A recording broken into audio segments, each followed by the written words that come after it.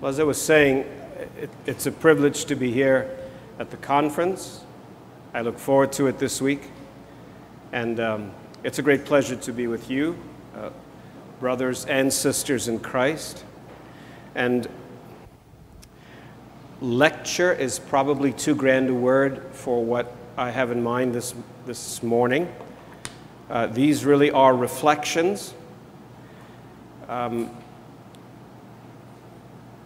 What I want to say and set before you are reflections over the course of 40 years. I've been in the ministry for 40 years now.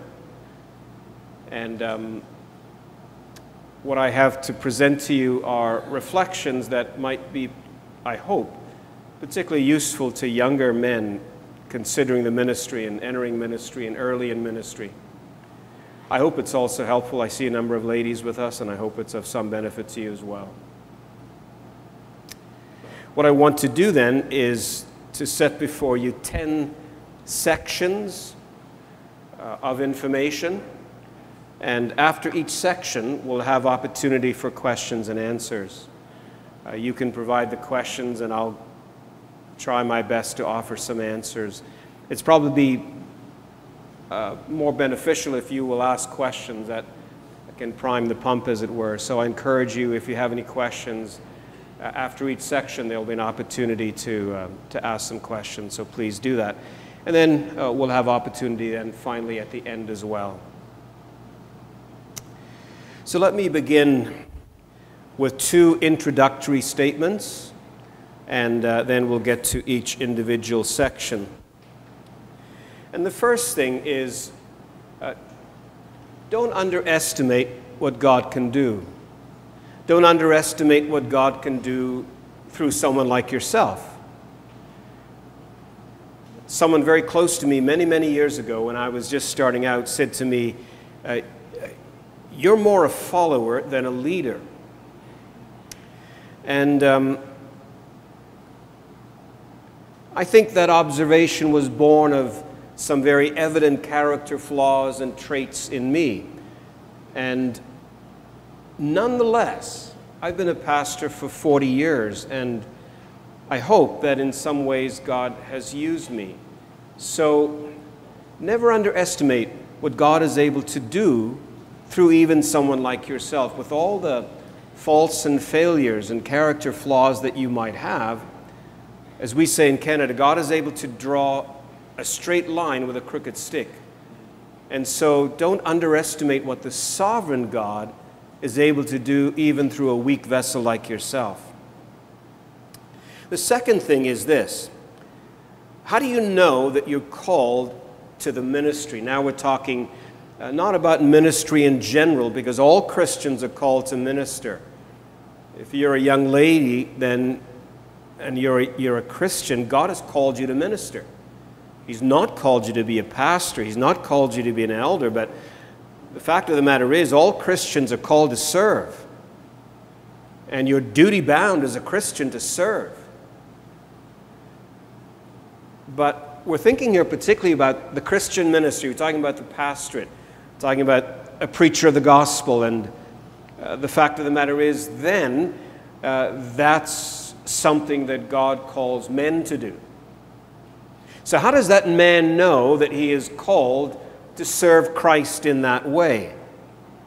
Well, that's a very important question.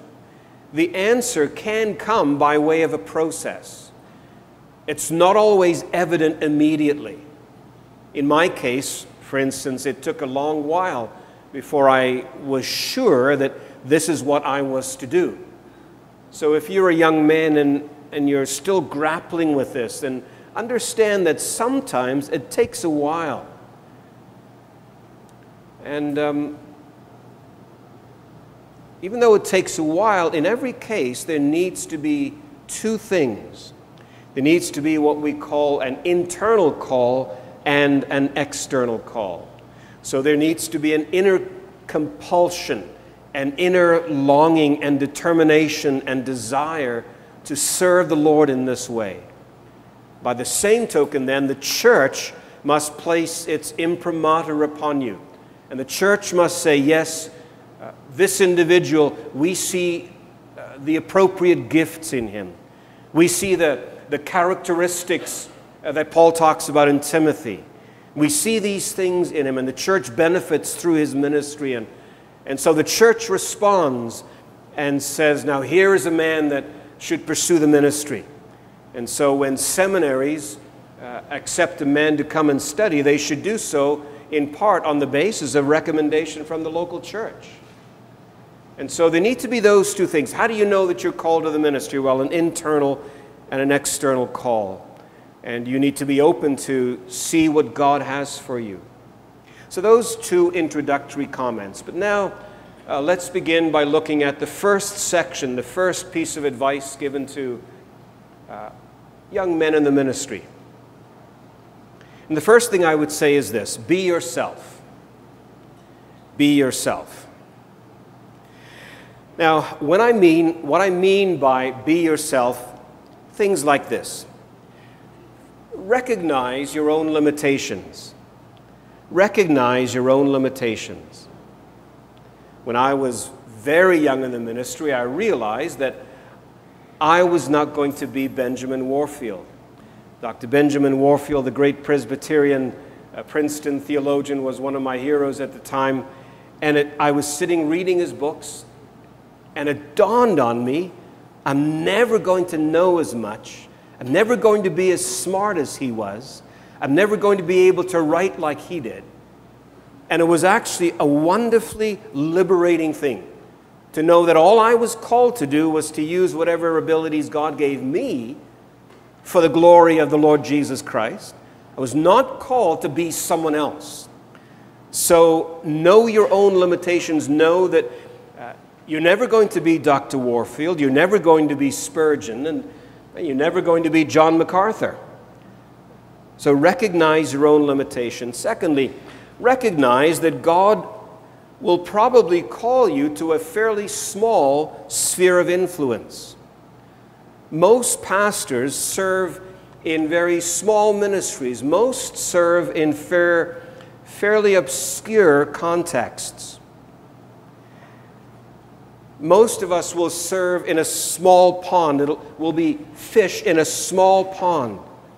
There are men in the providence of God, and God gives them great gifts, and God gives them great platforms on which to minister. You know their names, men like Steve Lawson and, Jeremy Walker, and men like Dr. MacArthur and Dr. Sproul, Alistair Begg, people like that. And God gives them tremendous opportunities and tremendous privileges in terms of a large and influential platform.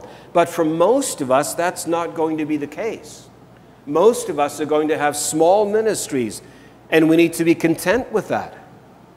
One of the dangers of knowing about large ministries is that we become envious. We'll talk about that more later. But recognize then that God will probably call you to a fairly small sphere of influence. That being the case, it doesn't mean that you're unimportant. It doesn't mean that you're trash. There's a wonderful poem. It's called an elegy written in a country churchyard by a man named Thomas Gray. And there's a line in it. There are a few lines that are a great encouragement to any pastor who labors in obscurity. Here are the lines. Full many a gem of purest ray serene, the dark unfathomed caves of ocean bare. Full many a flower is born to blush unseen and waste its sweetness on the desert air. Now my point is this, that you may serve in a very small church, in a very remote region of the country, and nobody knows about you, and your name is never in lights, but there you're serving God, and there you're useful for the building of the church, that particular local church, and there you're useful for the saving of souls who are going to live forever in the presence of God. And though nobody shouts your name abroad, and they don't put your name in lights all over the country, but there you're honoring God. It's not an insignificant thing then to serve God in a small place and in an obscure church. And so remember that God will probably call you to a small sphere of influence, but that's okay. And that's what's going to be true of most of us. It's only the few who have large influence. Most Christian pastors serve in these kinds of small settings. This is part of what it means to just be yourself. Be what God has called you to do. It also means that you recognize that your ministry is your ministry. It's not the ministry of someone else. Your ministry is your ministry. It's not the ministry of someone else. And so you're not going to learn about what Mark Dever is doing in Washington and try and replicate that in Manila. These other men have their opportunities and their contexts. And we serve in our context. And so in my case, I serve in a Canadian culture. It's quite different from American.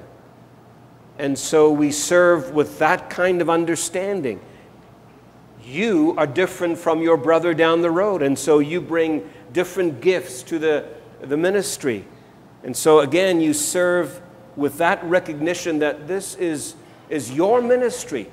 It's not the ministry of someone else down the road, and so you're not to be imitating them.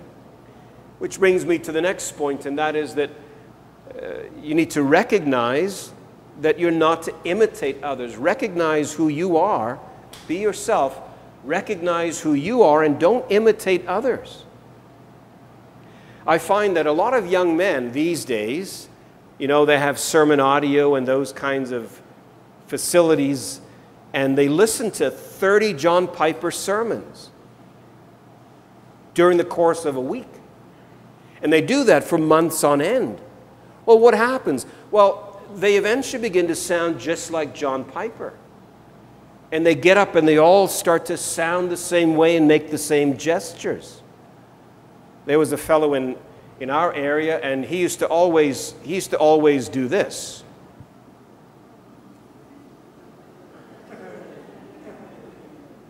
And then when he was going to make a point, he would do this. Well, I started to see some young men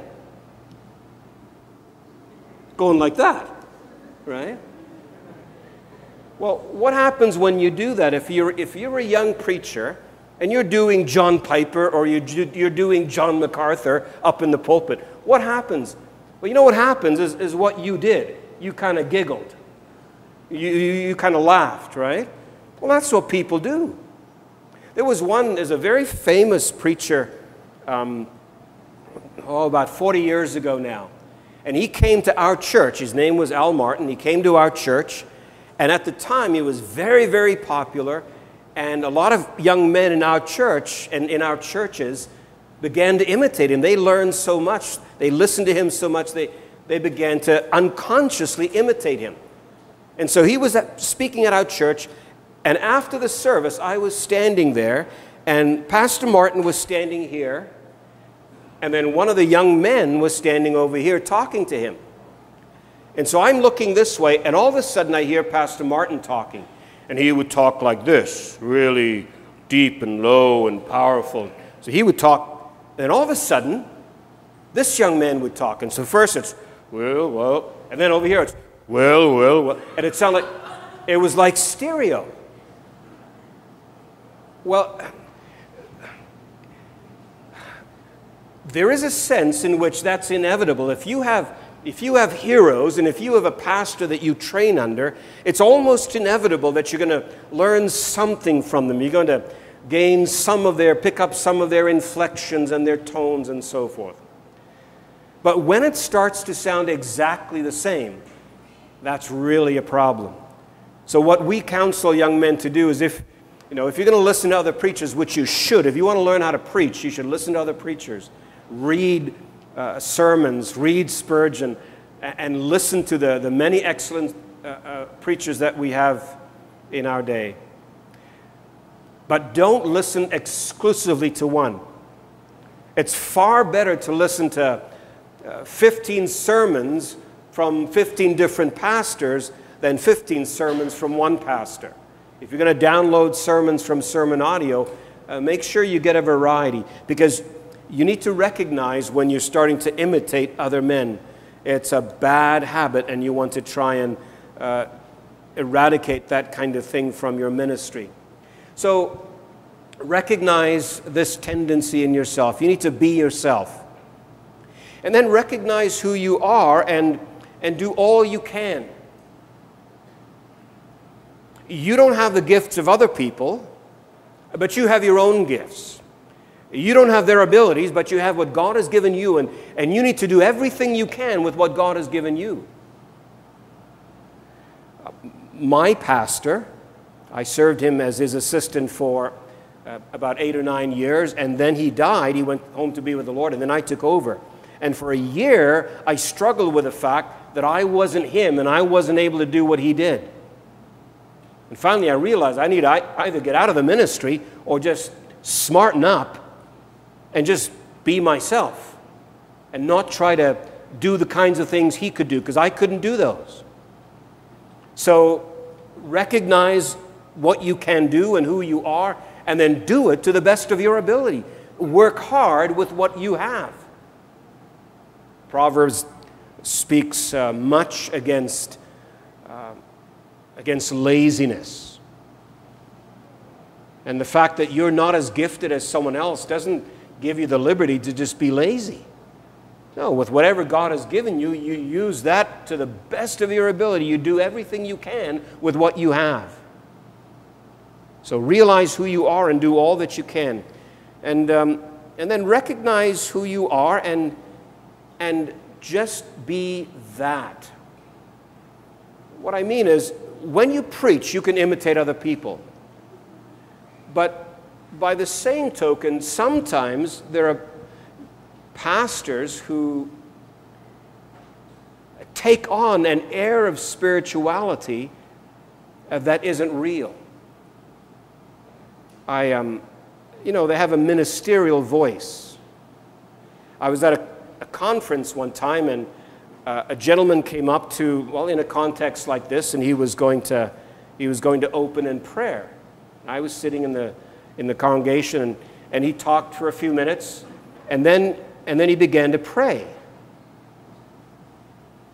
And I bowed my head, and when he began to pray, I looked up, because I thought that what had happened is someone had come and taken away the man who had been there and put a different man in the place. Because he would talk like this, the way I'm talking now, and then when he prayed, he'd say, "Oh, Lord, give us this day."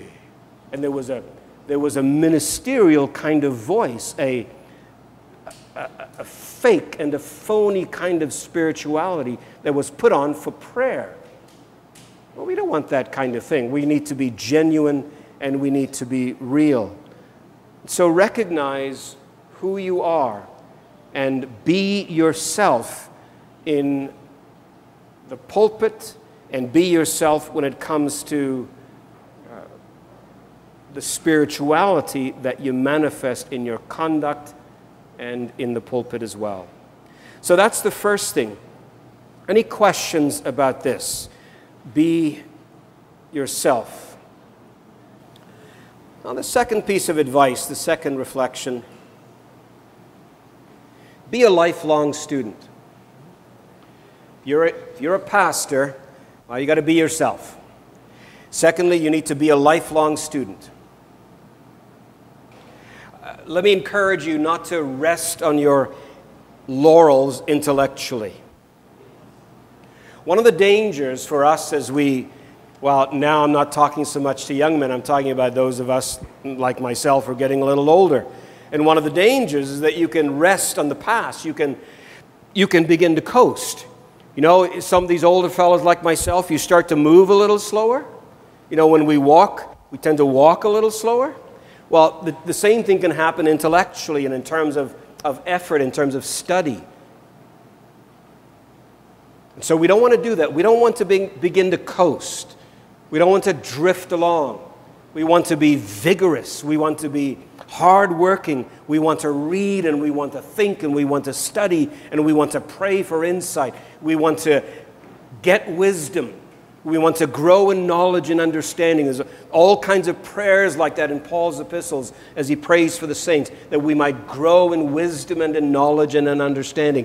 And that must be the case for those of us, especially those of us who are pastors, so that we might minister to the congregation and be able to help them grow. We need to be maturing in our faith, so we need to be reading. One of the problems with pastors is that we can talk. We have the gift of gab. Some guys can just talk. And one of the dangers then is pastors can begin to rely on that gift of gab, that ability to just talk. And they get up and they can just talk about spiritual things, but they haven't done the work. Well, you young men, make sure that you set a pattern when you're young, that you're going to work hard on your sermons. You're going to study diligently. You're going to read and prepare and do all of that prayerfully, and you keep up that habit right to the end. I've known some older men in their 60s and 70s and 80s, and they're still sharp as a tack. And they're still thinking, and they're still reading the latest books, and they're still aware of all the latest theological issues that are going on in the world. And they're still sharp in the latter days of their lives. I think it was McShane who said, "Let my latter days be my best days." That's what we want. And so we never want to rest on our laurels intellectually. We want to always be voracious in our appetite for knowledge and for understanding and for growth in terms of our grasp of the Scriptures. What this means then is to read constantly. Encourage you, read constantly. I know that there are difficulties with getting books here in the Philippines. I understand that. But there's so much that's available now online. I know some of your pastors post sometimes links to monergism.com, the free books that are available there. Boy, take advantage of that. You want to read all kinds of books. Read secular books. Read biographies of unbelievers. Great men and women, and some perhaps more obscure men and women, but read biographies and read books on astronomy, on history, on different areas of science. Read these books so that you broaden your knowledge. And then, of course, read all kinds of Christian books. Pastors should read all kinds of Christian books. Books on theology, commentaries, biographies, church history, books that deal with particular issues of the day, and so on and so forth, and work their way through that. And you think that once you graduate from seminary, you're done the whole student work. Not at all. You've just begun. And all the reading that you've done there, that just gets you started. You're now going to enter into a life of being a student, of study and of reading and of familiarizing yourself with as many areas of knowledge as you possibly can. And then read the newspapers. Read what's going on. People don't read newspapers. At least in Canada, they still print newspapers. I don't know how long that's going to last. But read the news online. Find out what's going on in your country. Find out what's going on in the world. We're supposed to be, as Christians, praying for other Christians around the world who are being persecuted. We need to be familiar with those kinds of things. Know what is going on all around the world. Do you know the most dangerous country in the world to be a Christian? There are lists, that are published about the 10 most dangerous countries in the world to be a Christian. North Korea is almost always at the top of that list. So if you're going to grow, and if you're going to be a lifelong student, What that means then is that you are always, always reading. It also means this. It means listen to other people. Listen to other people. Listen to the people in your church. I've learned so much, honestly, from the people in my church. I dare say I've probably learned more from the people in my church than from any other group of people. I learn about verses when I listen to them pray, and they pray and they use certain verses, and I think, oh, I don't seem to remember that verse, and I almost memorize that verse listening to them pray. You learn about Christian marriage from watching solid families in your church. You learn about kindness. Some of the people in my church are so kind, they think of things that I'll never think of in a million years. And I learn kindness from them. And so you listen to people. And you go to conferences then. If you're going to learn from other people, you go to conferences like this. And if you're a pastor, certainly you want to go to conferences and take modular courses and so on and so forth. Listen to CDs and download sermons and so on and so forth. But when you're at conferences, make sure that you listen to people. Make sure that you really listen. Now maybe you'll take offense at this, but the fact of the matter is, some people, when they engage in conversation, they're not really listening. You know what it's like. You're talking, and they're not talking, but you can tell they're just ready to jump in. They're not really listening to what you're saying. They're just ready to, as soon as you pause, they're going to say something. They're not really listening. And frankly, some young men can be like that. Some young pastors can be like that. They're not interested in learning. They're just interested in saying what they think. Well, you want to guard against that. You want to learn from... there are older men you can really learn from, And you want to be, James says, quick to listen. Slow to speak, quick to listen. We get that mixed up. We turn that around. We're quick to speak and we're very slow to listen. Well, we want to get it right biblically, and especially at conferences, we want to listen to what others have to say, because in all likelihood, they have something to teach us. And so you want to be very, very careful about that.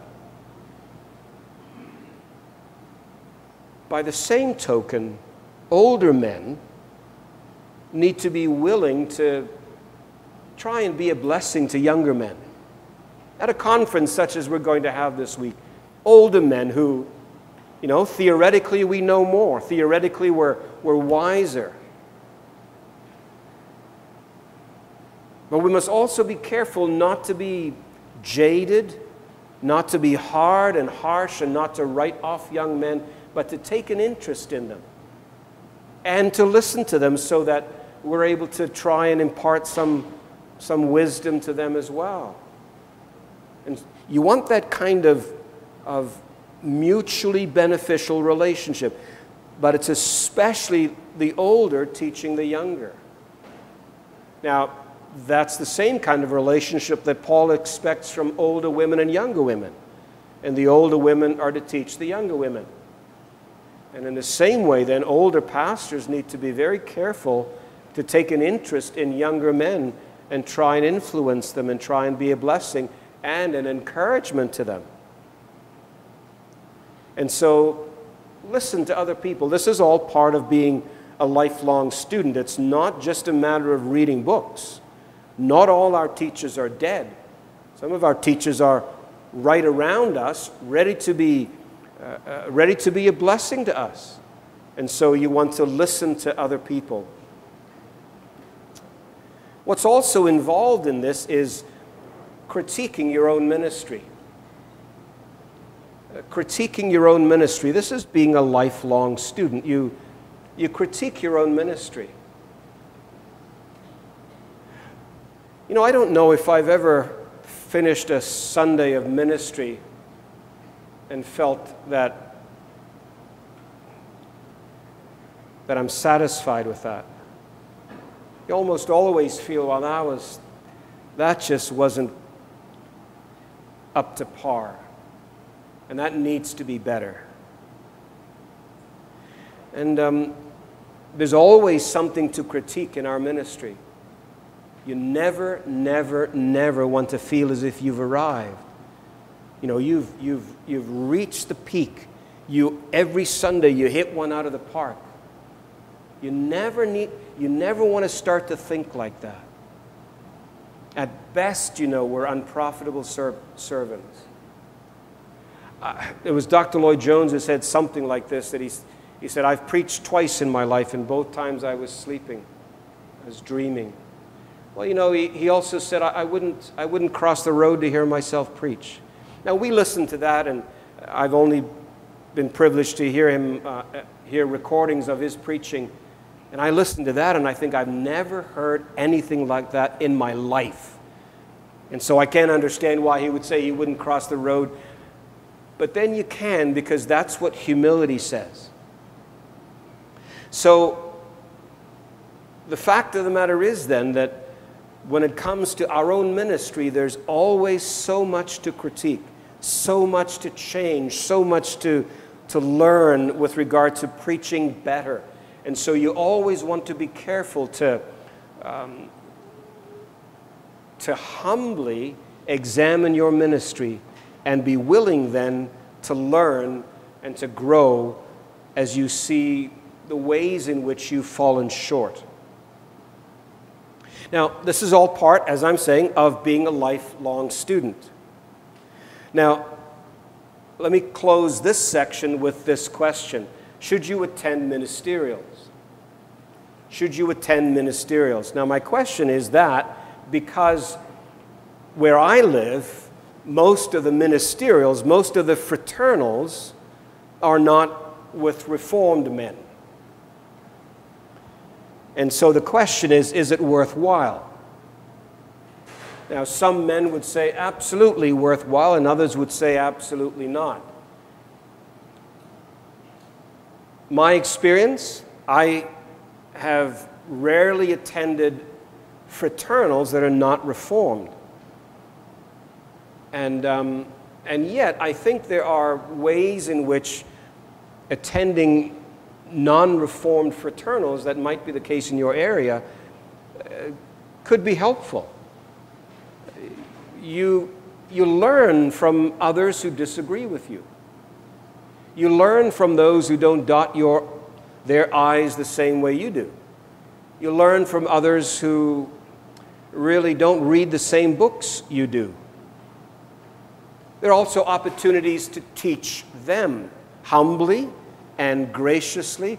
There are opportunities to befriend them and expose them to good books that otherwise they might not have had exposure to.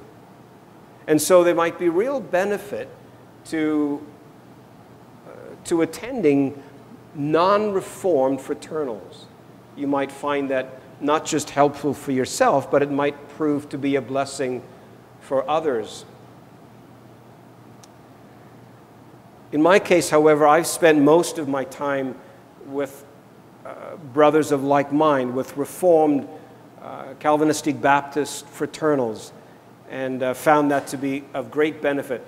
If you're able to be a part of that kind of thing, I would strongly, strongly encourage your involvement in that. What I'm finding is that a number of young men in our country are not getting involved in fraternals where they actually meet the way we're meeting today, and they're not meeting on a monthly basis.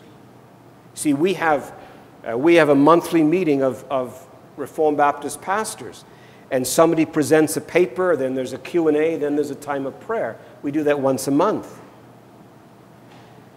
And then we finish off the year with a conference like the one that you're going to have this week. But I'm finding that a number of young men are not getting involved in that kind of ministry. And why is that?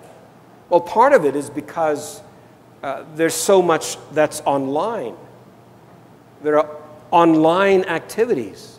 there are these mega conferences, Together for the Gospel and so on and so forth, and that's once a year or once every 2 years, and they go to that, and it's 2,000 people or 4,000 people, and they're posting it on Facebook and showing the preacher walk on stage with the applause and all the rest of it, and they go to those kinds of things, but they don't go to the monthly meetings. And I think that that's a sad thing, because frankly, when there's 2,000 men there for 3 days, they don't know you, and they're not going to be there when you're struggling next week in the ministry. The kind of bond that you build when you meet at a fraternal, that cannot be replaced by that kind of ministry. So that's fine. I'm not knocking that. I'm just saying this is far more useful and far more beneficial. So I'm urging you, if you have the opportunity to be involved in that kind of brotherly ministry one to another, take advantage of it. I want to urge that upon you, as I am presently in these days urging it upon young men in my own country. I think we lose a great deal if we neglect this. And if there's not that kind of thing in your area, well, start something up. Maybe God can use you to initiate something along those lines.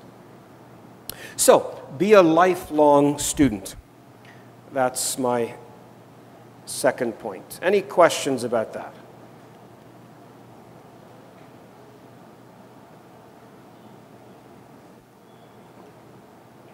You realize if you don't ask questions, you're going to have to listen to me for another 2 hours. Just straight.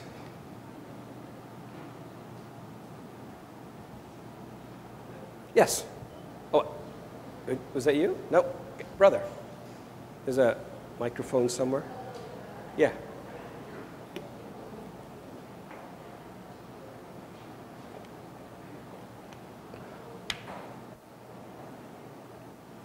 Pastor Carl, regarding your second point, how does one avoid being unguided in his study of Reformed theology? Being unguided? Unguided. Because we've heard of the phrase, I don't know whether you've heard of the phrase, the young, the reformed, and the restless, and the neo-reformed, newly reformed Christians, but they do it like on a cut and paste basis. They read here and there, and then they come up with like a, for lack of a better word, Frankenstein reformed theology. So how does one guide himself in, his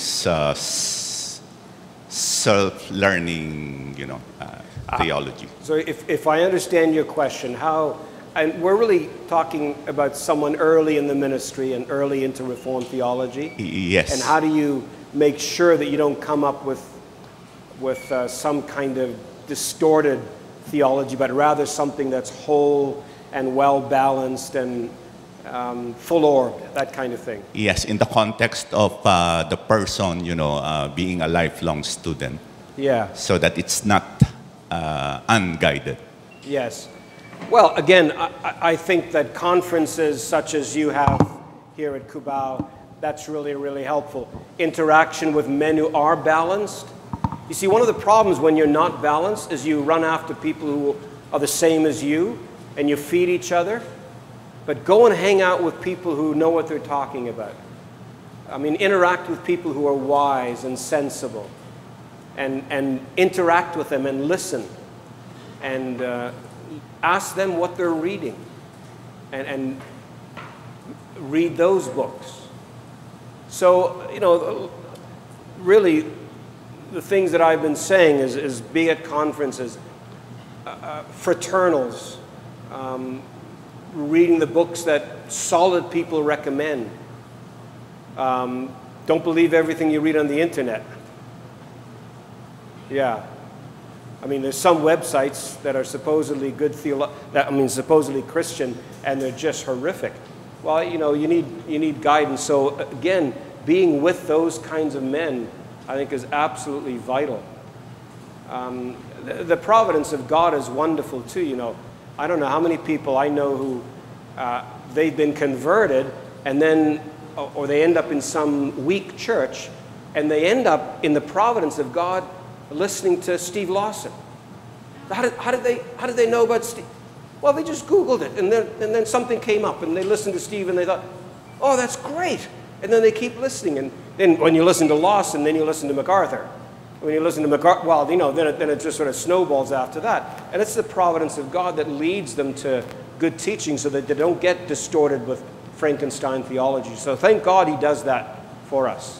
But then, actively look for people who are wise. One of our problems is that we tend to look for people who will agree with us, but we need to look for people who are wise. Does that help?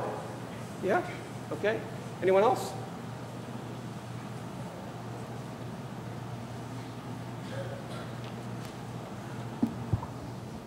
Yeah.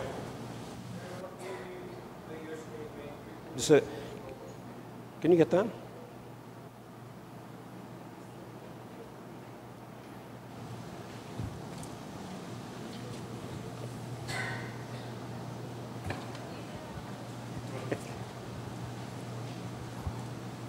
Sir, what do you mean by your statement, quick to listen, slow to speak? Say again? What do you mean by quick to listen, slow to speak? Oh, well, I was just quoting James 1. James 1 says, be quick to listen and slow to speak. And I was saying that we tend to get those mixed up. We tend to be very quick to talk, whether we have something to say or not, whereas we should be, quick to listen to people, to hear that we might learn, and slow to speak. So I was just quoting James 1. Okay? All right? Okay, shall I do one more section and then we can take a break? Because I think there's coffee at the back, yeah? One more section? Okay. All right. Well, the next section is also very basic. It's to young pastors also, but not just young. So the third thing, I said you need to be yourself, and then you need to be a lifelong student. And you'll see that these are not in order of importance necessarily, but the third one is this: be a Christian. Be a Christian.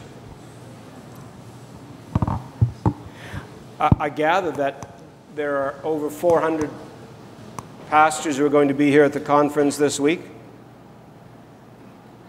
We'll not assume that all of them are Christians.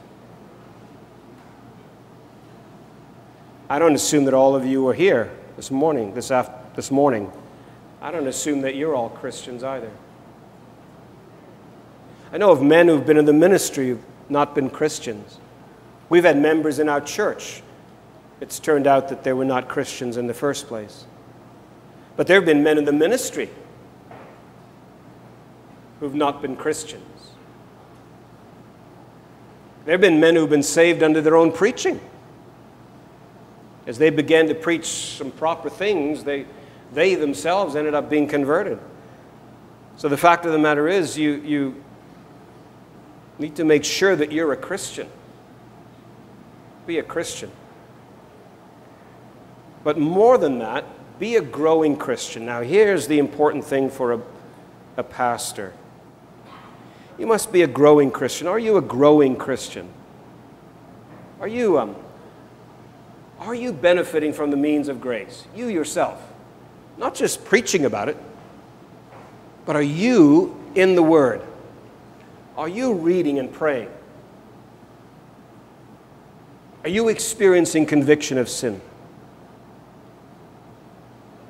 Are you someone who's pursuing Christ-likeness yourself? It's one of the dangers for Reformed guys. We Reformed guys, we love our books, right? We love books, and we love to read, and we love theology, and we love to debate and talk and so on and so forth. But are you more Christ-like as a result of it? Are you more like the Lord Jesus? Are you growing in the grace and knowledge of the Savior? Are you Enoch-like? Right? What's Enoch famous for? Louder?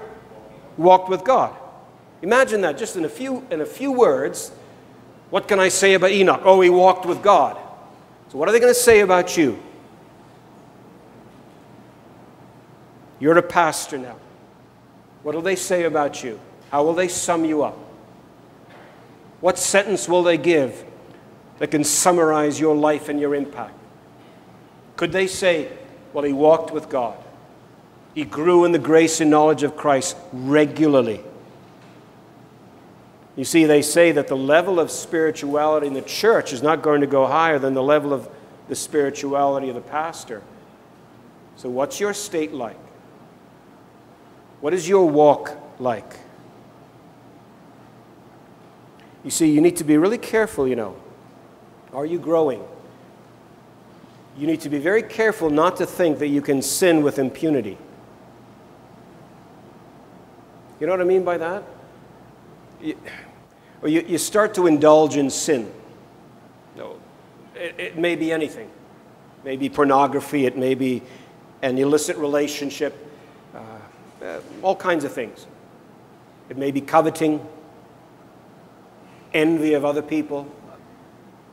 But you indulge in these kinds of things, and you know what? Then you preach on Sunday, and it seems to go reasonably well. And you think, well, you wouldn't put it in these words, but you think to yourself, well, you can kind of still indulge in the sin and still minister and not get caught out. And it doesn't seem to affect the power in the pulpit. Because you preach pretty well on Sunday, even though during the week you indulge in some pornography. So you start to think, well, it's not that bad.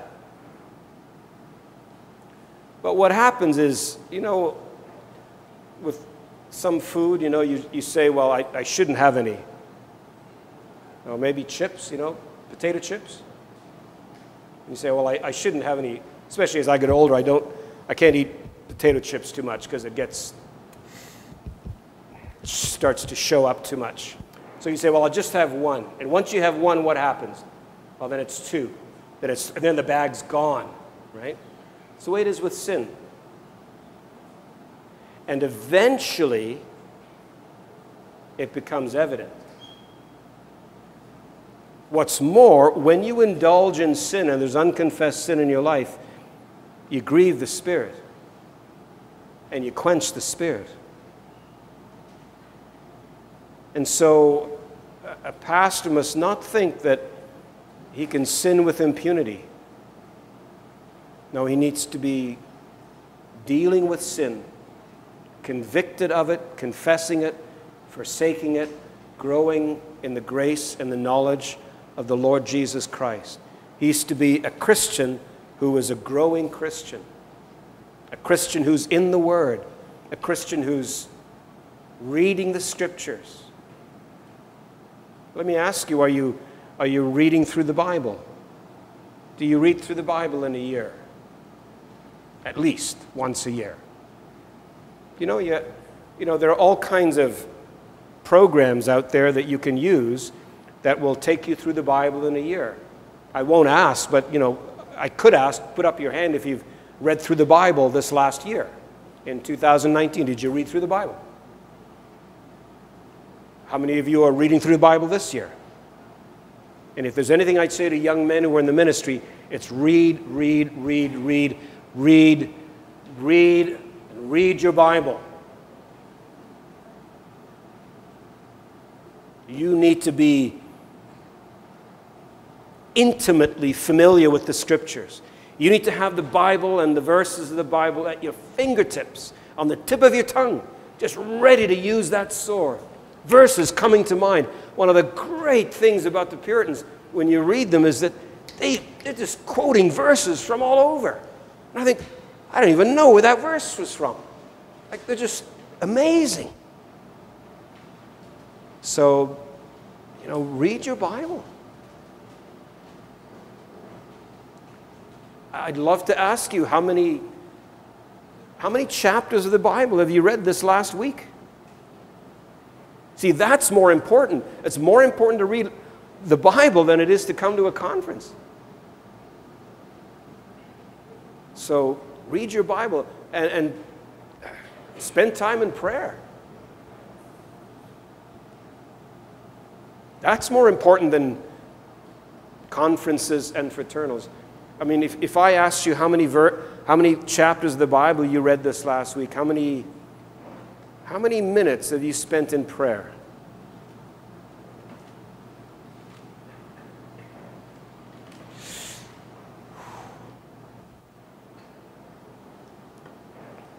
And then, so we're talking here then about a pastor who, well, he's a Christian and he's a growing Christian.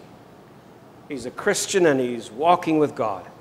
He's a Christian, he loves the Word, and he's at the throne of grace.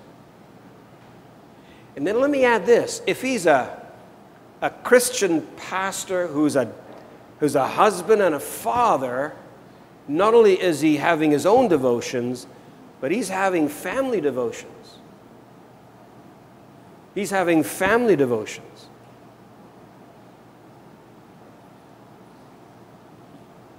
What I mean by family devotions, in case you've not thought about it, gather your little family around and you do Bible study and you teach the little ones and you pray with them. We used to lie on the floor. You know, I'd gather the kids. My wife and I would lie on the ground and then we'd open the Bible, and my kids would climb on my back. You know, one would climb on my back while I'm lying down, and one would sit here, and then we'd read through, and then we'd sing a hymn. Thankfully, my wife could sing. I can't sing to save my life, so she could sing, and then the kids would sing too, and then we'd ask them questions. You know, if there's a passage of the Bible, you know. What was the man's name? His name was Nicodemus, you know, and what did Jesus say you had to do? You had to be born again. And what does it mean to be born again? And then it gets quiet. One time I asked my little girl, you know, we were looking at John, and Jesus says that truth shall make you free. And I said, what does it mean to be free? She says, I'm free, and I'm going to be 4. So I said, well, let's work on that. Let me explain that a little more. But, so my question to you then is, are you doing that? Are you doing family devotions? Because you have to watch over your own family. You have to care for your own household if you're going to care for the household of God. Right? And you as a husband, this is your job. It's not your wife's job. You're the man of the house. You're the head of the home. God has made you head of the home. The question is only whether you're going to fulfill that responsibility well or not. So this is your job. And so are you going to fulfill this responsibility? And as I say, there's a connection there that Paul makes. And he says, if you're going to lead the house of God, if you're going to watch over that house, you need to be watching over the house of your own house, your own family, right? So you're a pastor who's a Christian. That's the thing. And a growing Christian. And a growing Christian then who's drawing in all the members of his immediate family so that they can grow together. He can teach them the Word so that the little ones can come to know Christ and grow in the grace and knowledge of their Savior.